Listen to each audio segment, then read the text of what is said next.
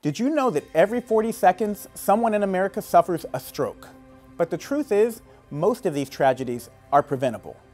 As a former United States Surgeon General, I want to remind you, the biggest risk is doing nothing. Lifeline Screening is offering local cardiovascular and stroke risk screenings this month, right here in your community. These non-invasive tests can detect silent threats before they turn into serious conditions. So take charge of your health. Go online, make the call, schedule your screening today.